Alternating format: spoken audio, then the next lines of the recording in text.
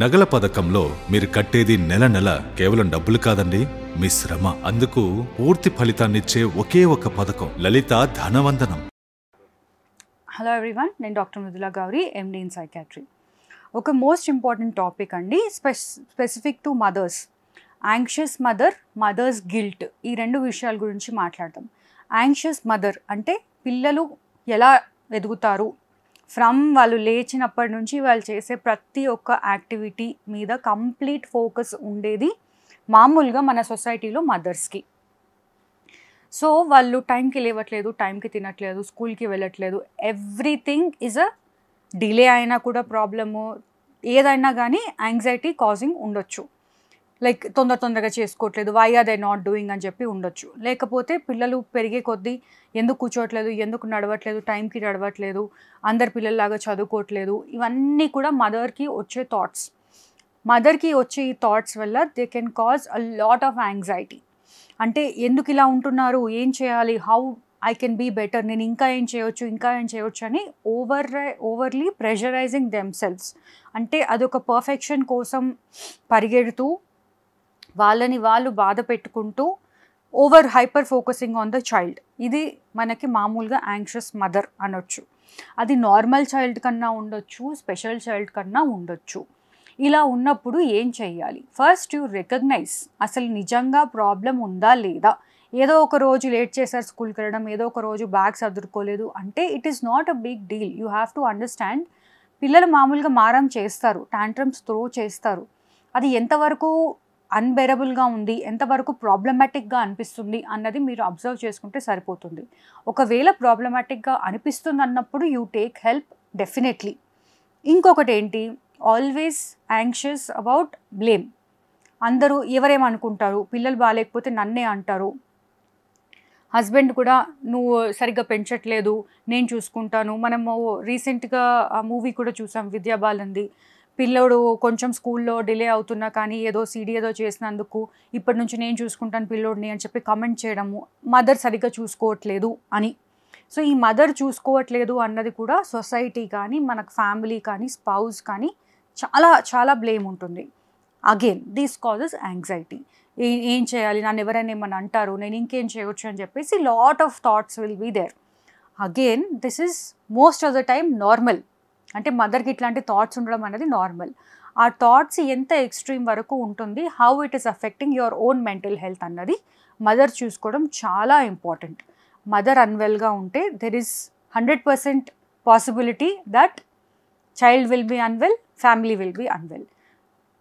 యూజువల్గా emotional regulation అనేది మొత్తం రెస్పాన్సిబిలిటీ మదర్కే ఉంటుంది. కాబట్టి I want to specifically talk about this topic.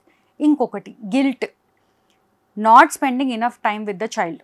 నేను పిల్లోడికి కావాల్సిన టైం ఇవ్వట్లేదు, నా పిల్లలకి నేను టైం ఇవ్వట్లేదు, నేను జాబ్ చేస్తున్నాను, అంతా చేస్తున్నాను, ఇంట్లో వండి పెడుతున్నాను, అందరి చూసుకుంటున్నాను, అయినా కూడా సరిపోవట్లేదు, ఎంత ఏం చేసినా కానీ చెయ్యనట్టు, రైట్?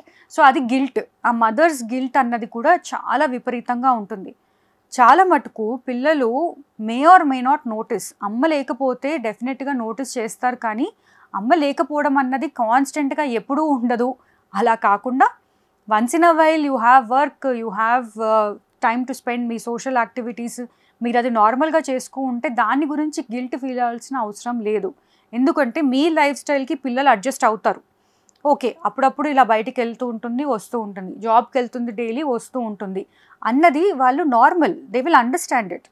అండ్ దాని ప్రకారంగానే వాళ్ళు ఫ్యూచర్ కూడా చూసుకుంటారు. మదర్ వర్కింగ్ ఉంది అంటే ఆడపిల్లలు కూడా, వాళ్ళకు కూడా ధైర్యం వస్తుంది, అబ్బాయిలకు కూడా రెస్పెక్ట్ వస్తుంది. అరే అమ్మ నాన్న ఈక్వల్గా కష్టపడుతున్నారు అని చెప్పి they will also know how to respect.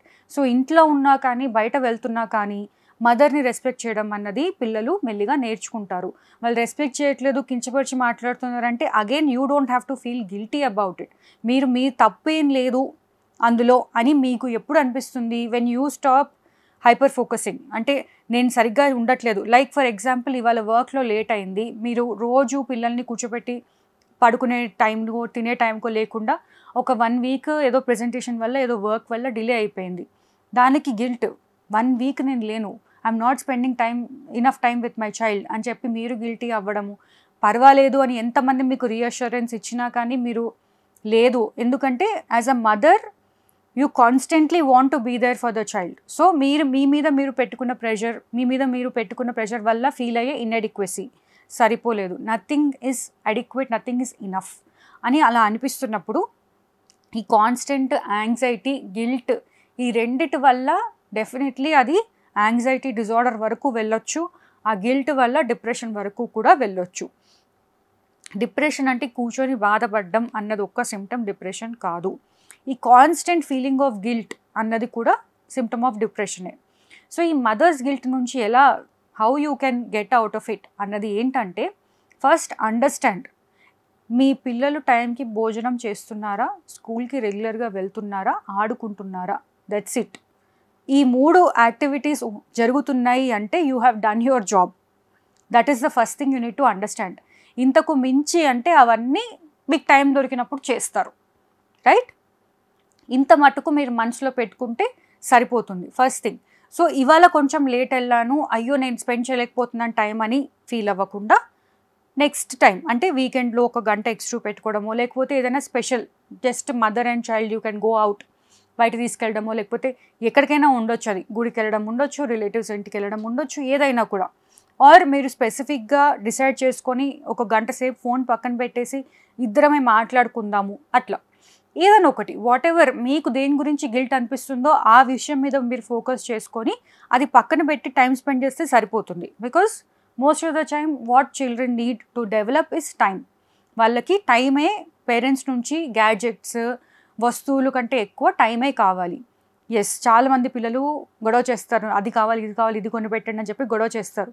But you can take వాళ్ళని బయట తీసుకెళ్ళి, if you spend quality time, వాళ్ళకి అర్థం చేపించి అది అవసరం ఉందా లేదా అని చెప్పేసి సంభాషణ చేసుకొని చెప్పగలిగారంటే most of the time they will accept చేయలేకపోతున్నారు, ఆర్ మీకు ఆ సంభాషణ ఎలా చెయ్యాలో తెలియట్లేదంటే definitely you take help from either మీ ప్రియర్స్, అంటే మీ కొలీగ్స్ ఉండొచ్చు, ఇంట్లో పెద్దవాళ్ళు ఉండొచ్చు. యూజువలీ ఇంట్లో పెద్దవాళ్ళ దగ్గర అడ్వైస్ అడగాలంటే వాళ్ళు మనల్ని కించపరుస్తారు, నీకు ఇది రాదు, you're not doing your job as a mother అని అనుకుంటారు. కాబట్టి you can go and take help from a child psychologist, are you can come to a doctor, physician అయినా, సైకాట్రిస్ట్ అయినా, ఎవరో దగ్గర వచ్చి, బికాజ్ మేము మామూలుగా సైకాట్రిస్ట్ అన్నవి చాలా కామన్గా ఇలాంటివన్నీ చూస్తూ ఉంటాం కాబట్టి will have a little better perspective.